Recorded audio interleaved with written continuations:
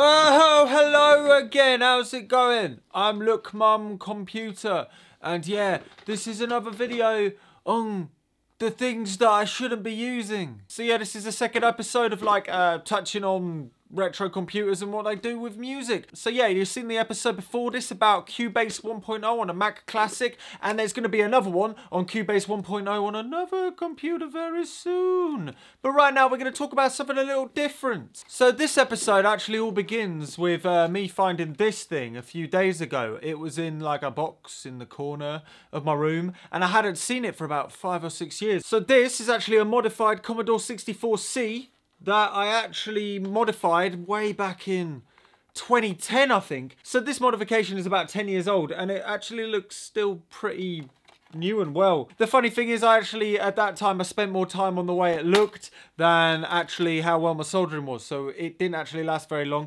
It doesn't work now. I think I actually shorted some things on the motherboard and it's popped, and yeah. So yeah, and inside this I found my copy of MSSIAH, which was what we're actually going to look at today, which is a cartridge with a MIDI input port. Ooh, lovely jubbly. We'll look at that in a little bit, but I need to actually get a Commodore 64 kind of optimized for the MSSIAH program. So the Commodore 64 has something called the SID chip, which is how it makes music. It's sort of like 3 analog synthesizers plonked into a chip. It's got one filter in it as well as a load of other functions, and it's really quite a cool and nice sounding chip. It sounds pretty grotty, and you'll definitely know the sound of it. But the thing is, with MSSIAH, to make the most of this program, you actually need 2 SID chips inside one of these things, actually meaning you have 6 channels of synthesizer. This one here actually had a modification to have 2 SID chips in it, so I need to do that to another Commodore 64.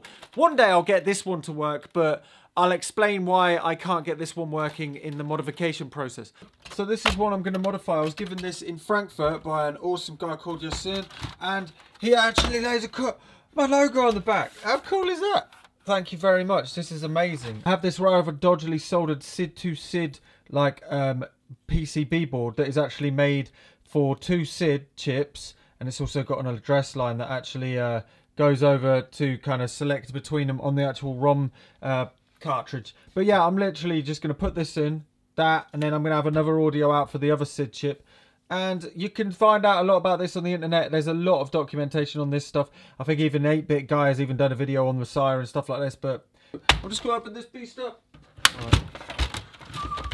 Oh my god, so this is a C64C, and usually these have the newer versions of the SID chips, which are the 8580s, but this actually has the older version from the bread bin, which is called the 6581.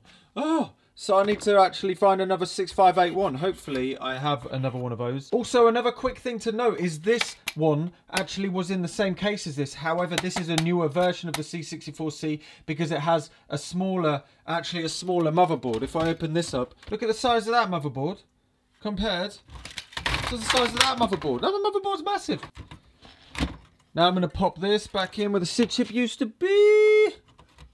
Boom. So I'm quickly going to pop this on here, and that should be it.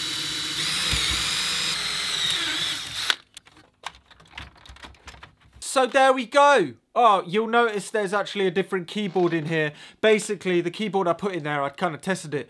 It was very sticky, and I am very impatient. So I took the sticky one out and put one in that I knew was working, which is actually from an older Commodore 64 called a bread bin. You know, one of the first ones. And it kind of looks cool. It looks like one of the Australian Commodore 64s. Yeah. But anyway, you can see there's 2 jack outs for all of the Commodore 64's SID chip loveliness. And yeah, let's plug it in and give it a go.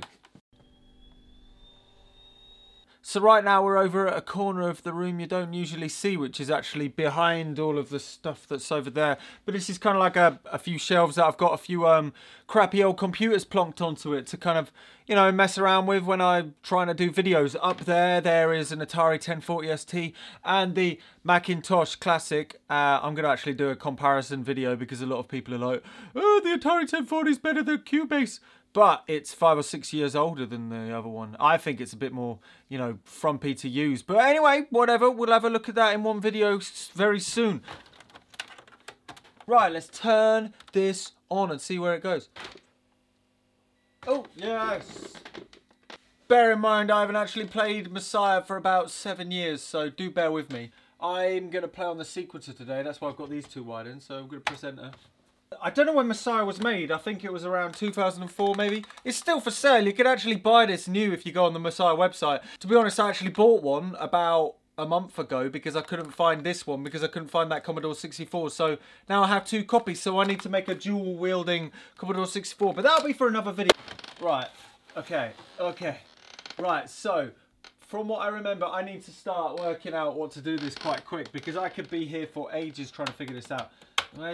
You can bring up a toolbar somehow. Hey! Toolbar is F5, so I'm turning my mouse into a pencil, I think it is. This monitor's far too rubbish for this. And then back to a mouse. I'm going to double click on that. Yes! Oh, no, I've got to go back. Oh, God. It's not like riding a bike. You definitely forget this. Okay, so it's actually... I'm going to do... You can actually plug a MIDI keyboard into the MIDI input port and use it as a kind of play it in tool, but... I'm going to go for the hard line. First, I'm actually going to play a drum beat. I'm going to put the drums in first, because why not? That's on 1, but then up here I can change to another instrument, which I haven't actually changed yet. I'm going to do that. So it's going to sound right now. It's going to sound not very interesting. So I'm going to press play. These two are instrument number 1, and these two are actually instrument number 2. So I'll go down to instruments. I'm going to go back to number 1 on this. Oh no, not number 3, number 1. Woo! And then I'm going to go over to I'm going to import a preset. I actually remember, this isn't that hard. I thought I was going to spend ages forgetting everything. Pop kick. Yes. I'm going to edit this. So, right, I'm going to go to the snare, which is the other sound. Oh, god damn it, you silly mouse. Oh, where have you gone? Oh, stop being so impossibly annoyingly crap. There we go. Okay. So I've got some drums laid down. They're not very I'm gonna put instrument number 3 in between, like that. And I'm gonna go over to that. Oh, come on. Come on. Oh! Instrument number 3, I'm gonna see if there's any closed hi-hats. There we go. Oh. So funny. Oh, well, there we go. We got a drum. The Commodore button, I think it is. Oh man, I'm pretty good at this. I'll just remember it all. I'm gonna make 8 of those. Real copy. I'm gonna delete really quick. I'm gonna delete the hi-hats on the first bit. Okay. Now I'm gonna add a rather rudimentary, very quick bass line. So let's give it a go. Sit 2, activate. Okay, right, draw one in. Right, let's draw in a burp.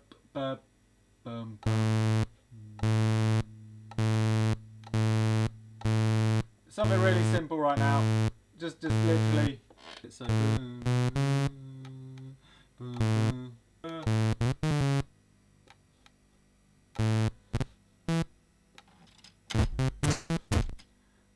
hey. Okay. Yeah.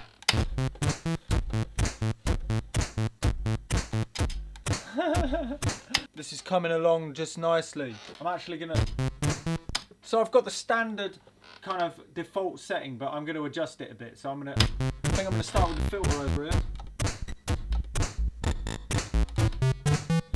So I've changed it over to a square wave. I'm gonna get the pulse width modulation going.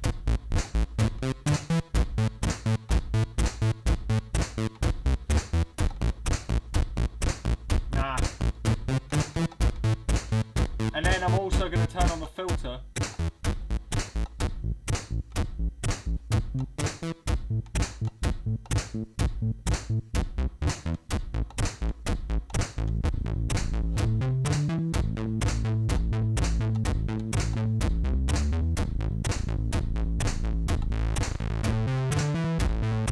There we go.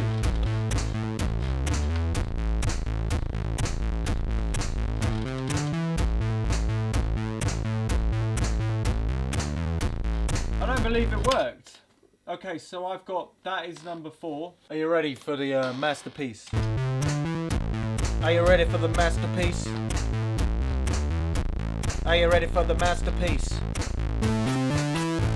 Are you ready for the wildebeest? Are you ready for the wildebeest? For the wildebeest. So yeah, it's been about 24 hours since I shot that last little bit. And basically I sat here for about maybe 8 or 9 of those hours programming a song. I ended up opting to use a joystick to control it. It seemed a lot less frustrating than a mouse. I reckon if I had to do that on like some sort of other synthesizer or sequencer, I'll probably get the song done in about 2 hours.